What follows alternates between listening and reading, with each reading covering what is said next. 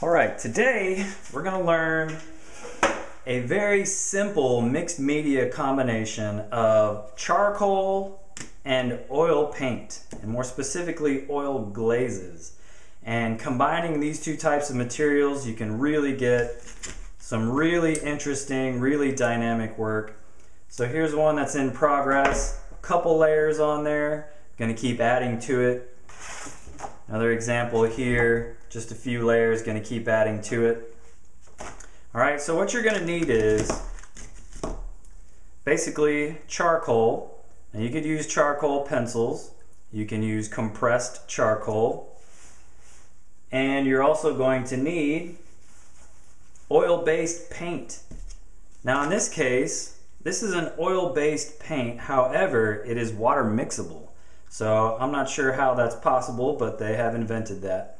So if you are worried about oil paint, you can use this water mixable oil paint made by Artisan. If you're not going to use the water mixable kind and you're going to use traditional oil paint, you're also going to need what's called liquin. And liquin is what will help make the oil paint dry much faster. So being water-based, this is going to dry a lot faster. Alright, the other things you're going to need are some fixative, and you can also use hairspray if you're on a budget. White Rain is like $1 a bottle, I think. You're going to need acrylic, polyacrylic varnish, polyurethane, that's what it's called. I got this at Home Depot, you can get it at Lowe's, and you're going to need some sort of brush to apply it with. And I think that's it for now.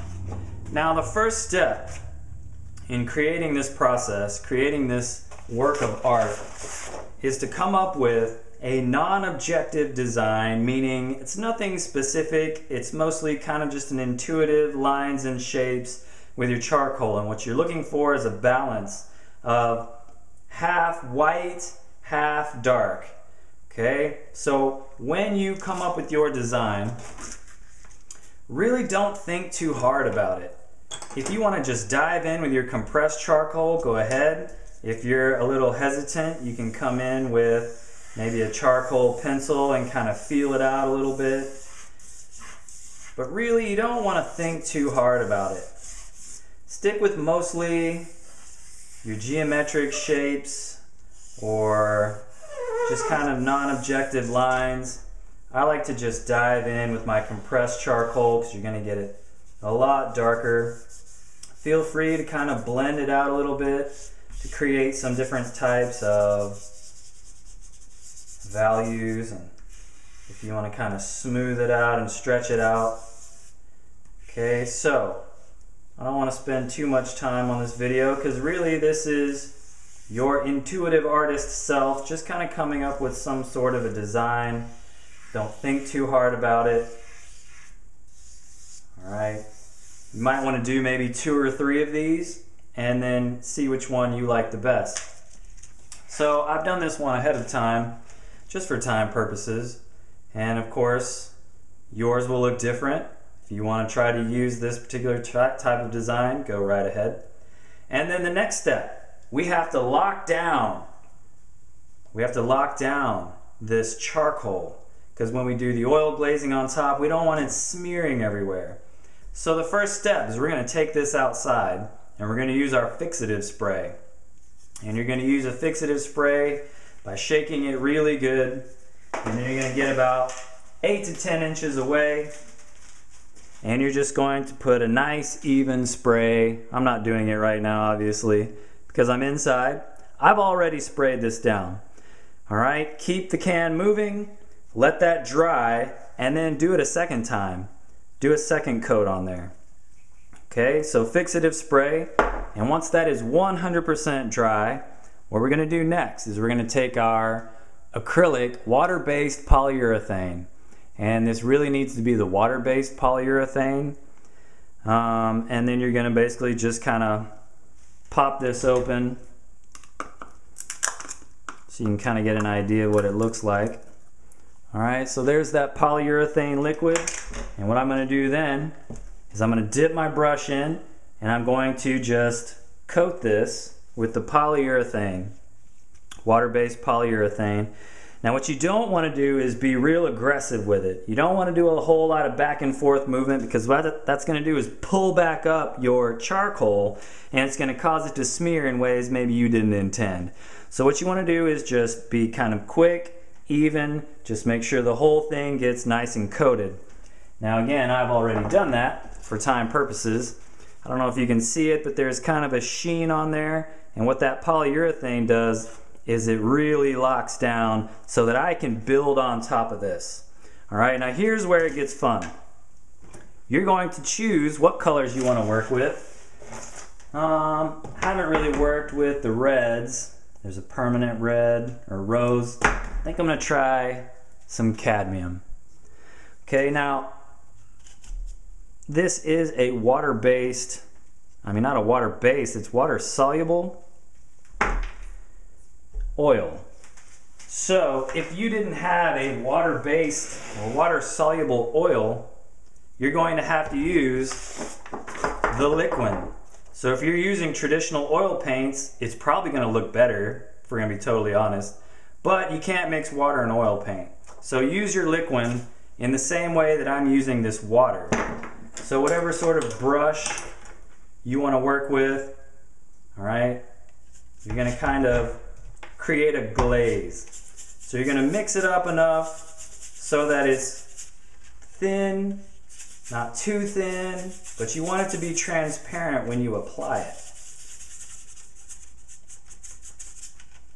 Okay, so I'm going to use a little bit bigger brush to apply it. And then what you're going to do is you're just going to kind of start applying your oil glaze. Now what you want to be careful of is working on top of your charcoal with something that has yellow in it. Now for whatever reason, yellow does not sit on top of black very well. These other colors will kind of push the black down without lightening it up, but if you're using a color that has a yellow in it, you're probably not going to like it. Or if you do use a yellow, what you want to do is kind of paint around the black. But since we're not using yellow, we're just going to kind of go for it here. Alright, so here, from here on, basically what we're doing is we're applying glazes. And after I apply my first glaze, I'm going to let this dry. Or if you want to keep working, but the colors are going to keep mixing. Honestly, you're going to like it more if you let it dry. And to be totally honest, this brush probably isn't all that great to use.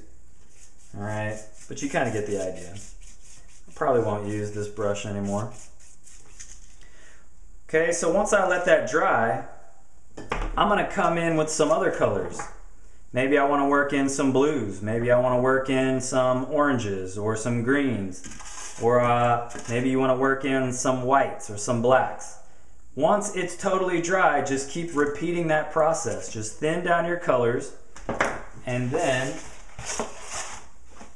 keep working on top. If you want to work in some oranges, work in orange, yellow, blue, green, whatever. Just keep layering. Okay, and if you want to be a little more dynamic, you can work in some highlights. This has some of the whites, and you can darken a darker side to create some three-dimensionality. Okay, so your options are really limitless when it comes to this layering technique.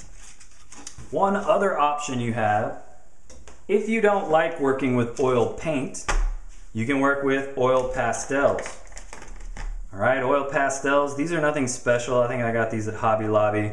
But if you are going to do oil pastel, you want to get the best quality that you can. This is by far not the best quality, but it'll kind of show you a little bit. If you would rather work with oil pastels, it's the same principle. Let's get maybe some red here. You can come in on top of your oil glazes with oil pastels. Alright, layers really easily on top of that water-based polyurethane. And I do have another video that is how to use properly oil pastels, how to layer, how to work in colors of 3. But you can see how easy the oil pastel layers on top. So feel free to do that.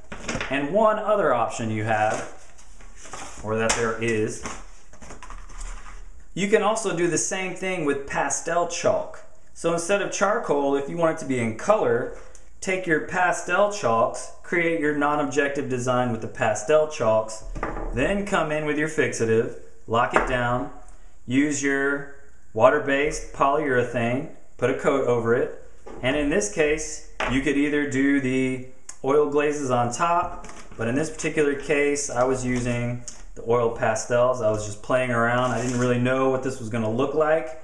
Okay, but it's got a couple layers. I'm going to keep going, increasing the contrast, push your lights lights, push your darks dark, and you'll end up with some really dynamic works of art. Thank you guys for watching. If you liked it, please click the like button, and we'll see you in the other videos. Thanks. Bye.